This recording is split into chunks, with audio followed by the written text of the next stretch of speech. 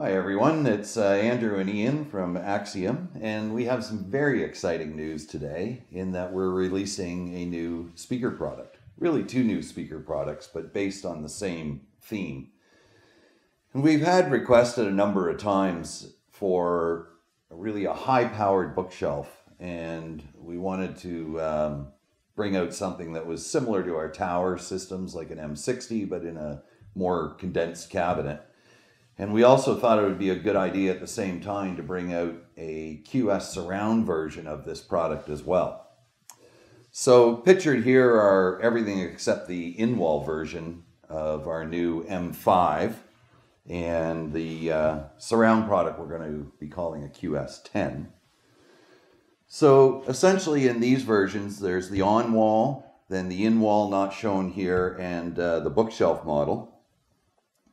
And then here we have the QS10, and it also uses a 6.5-inch driver.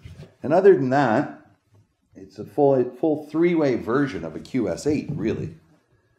So this allows you to really have a full-range, high-powered surround speaker in your system. And I'll let Andrew talk to a bit of the guts of these products. Thanks. Thanks, Ian.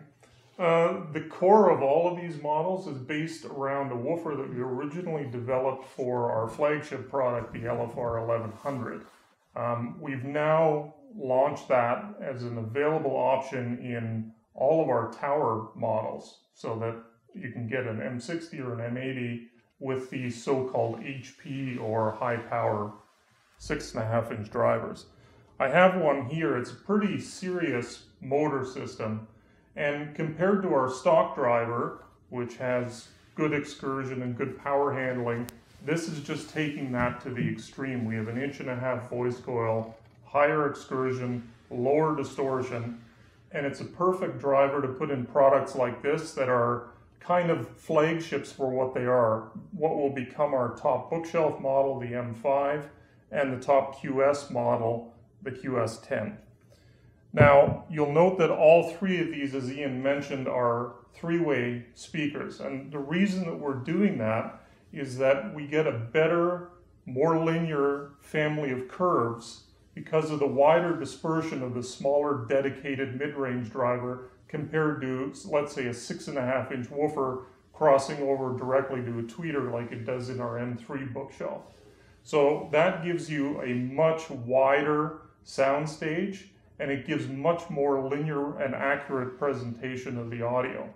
We've carried that through in the QS10, where if you remember in the QS8, the 5.25-inch woofers are actually the woofers. They're producing the mid-range frequencies and the low frequencies, and all of that motion can create some distortion in the mid-range.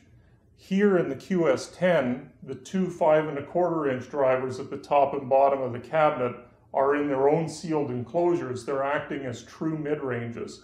The woofer now, the 6.5-inch front-mounted woofer, is taking the job of producing all of the bass information. So you get much more linear, lower distortion product.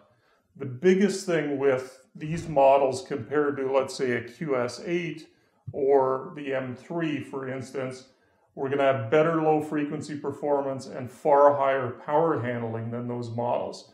I look at the M5 as being perfect for applications where you just can't fit a floor standing model, but you want to have the ultimate in Axiom sound quality.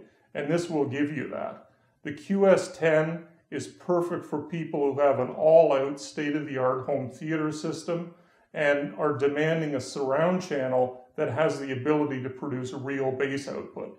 So we think these new products are going to be really, really big improvements to the existing product line, and hopefully you'll enjoy them. You can always comment down below in the video to let us know what you think, and we'll be talking about it on our message boards on our forum. Thank you very much.